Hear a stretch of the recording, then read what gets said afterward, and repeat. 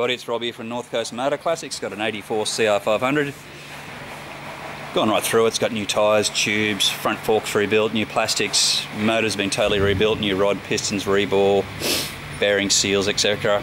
New carby, new recovered seat, new twist throttle, new grips, new steering head bearings,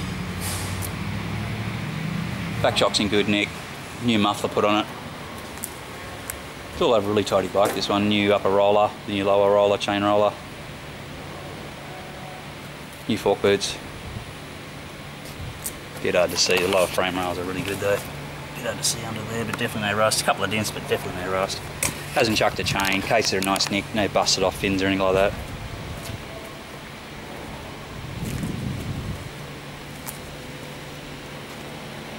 Oh, new front number plate as well.